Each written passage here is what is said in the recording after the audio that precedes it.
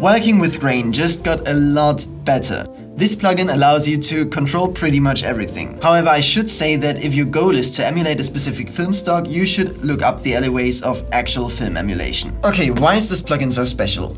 Let's apply it and have a look. I will turn up the amount, and none of this will make its way through YouTube compression, so you have to rely on what you see in the waveforms. As you can see, if I turn up the grain, the waveforms get thicker. In the projection setting, you can see that I can control the highlights, the midtones, and the shadows individually. So far, so good, but you can do that with every sophisticated grain plugin. What makes this plugin special? I will reset the parameters and ask you a question. Who defines what shadows are, what midtones are, and what highlights are? Well, with this plugin, you do. Let's have a look. At the top of the plugin, you can see the Luma Response section. If I toggle this, you can see that the midtones are represented by green, the highlights by red, and the shadows by blue. I can change the roll-off and the actual position. Let's disable the Luma Response map. To prove that I not make this up, I will decrease the midtones and the highlights and only have the shadows active.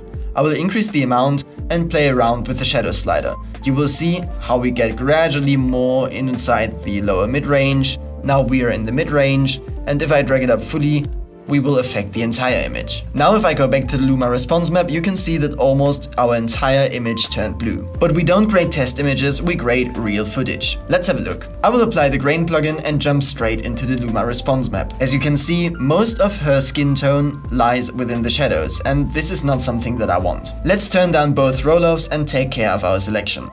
So first, I want to push the shadows down just a little bit, so more of her skin tone is included in the midtones. My goal is to control the amount of grain in her skin tones with the midtones slider, the amount of grain in her hair with the shadows slider, and everything in the background with the highlight slider. If I disable the plugin and if we look at our waveforms, this should be fairly possible. You can see that the skin tones are darker than the background and her hair is darker than the skin tones. So we should be able to pull a pretty clean Luma map. Now I will pull up the highlights until we got all of the background, or at least most of the background. We start to see that already some of the highlights of her skin tones are selected, and I think I will park it right here. Let's introduce a little bit of a roll-off, probably something like that. As you can see, we will have a beautiful roll-off on her skin, from the midtones to the highlights.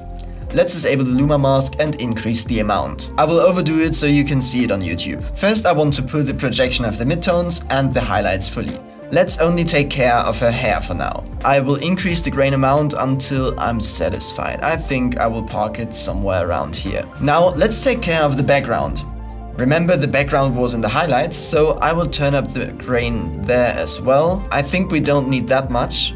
Maybe somewhere around here. If we have a look at the before and after, this is before, this is after, we already got quite a long way. But now it's time to take care of her skin. If I zoom in even more, you can see that we already have a little bit of a roll-off. In the shadow areas, you can already see a little bit of grain emerging, and in the highlight areas, you can also see a little bit of grain emerging. If I toggle on the Luma Response map, you can see that this just makes sense because here is a little bit of blue and there is a little bit of red. Now I will go back out so we can have a look at the bigger picture. My goal now is to blend the grain on her skin tone that it just fits perfectly. Let's have a look if I can achieve that. I will turn up the grain ever so slightly, maybe a little bit less. Something like this. And there we go, we have a beautiful grain roll-off from the shadows over the midtones towards the highlights.